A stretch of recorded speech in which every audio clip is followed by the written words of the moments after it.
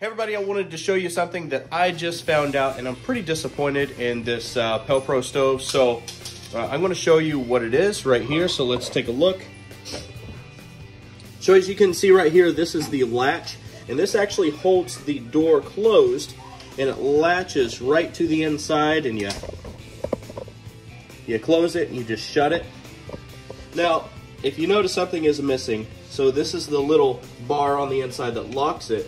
Now, this is a two-piece bar, as you can see in there, two-piece. Well, the problem that I had is when I went to lock it, this little bitty, it's hard to see, little bitty threaded part of this. So it goes from this 1/4 inch diameter to this little bitty number 10 threaded piece here. And I don't understand why, they would, make that smaller and it goes in there, because it's sheared right off, and this is a brand new pellet stove. So I'm pretty disappointed. In that right now. But I can't leave it. I don't have time to order another part because I've got to heat my house. So I have to come up with a way to do this, and how I'm going to do it, I'm not going to put the same thing. I'm not going to order this little part. We're going to have to do something a lot better. So I've got this bolt here. This is a 1/4 inch by 20 threaded bolt. It fits right in through here just fine. I'm going to drill and I'm going to tap this out. So I've actually already drilled it. So let's go ahead and start tapping this. One of the most important tools that you need to have is a tap and die set. Don't get just a 1 or 2 off self-drilling style. Get the full tap and die set. You will not regret it. You will use this time and time again over the years in anything that you do. And you got to take your time with it as well. Rock it back and forth. Get those shards out of there. Make sure you're clearing the threads out. Okay, it's coming through now. Okay, we're all the way through. You don't stop there, you just keep going.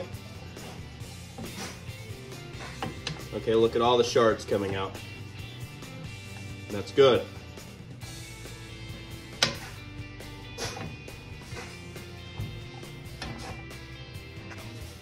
So now let's test the bolt. Make sure we clean this off any burrs.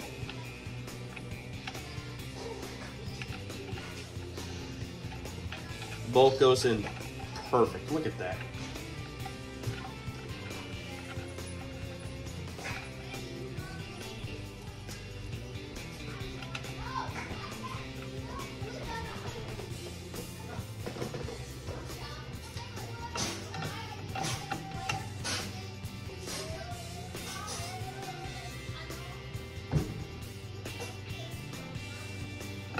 So that's nice and tight. Let's go ahead and test it out here. Okay, look at that. Now that's tight. That's in there. It's not going anywhere. Let's take it out, take a look at it. Still tight, no problems. Push it back in. Tight, it's locked in. Come out, it's not loose. Now you really need this to have a really tight seal, because this is your fire door and this is your fire gasket here. And that's what keeps all the smoke and the fire inside there. So you want that really tight seal. So you push it in and it locks in and you're good to go. Now the one thing that you want to consider whenever you're looking at this type of repair, when you find a flaw in the design for a particular unit, you find a weak spot, you want to make it strong. You want to make it strong enough that you're not going to have to worry about it anymore. So that's what I want to do here. I didn't have time to order the part, but I saw the flaw in it. I wanted to make it better, and I had the abilities to do it. So that's what I did.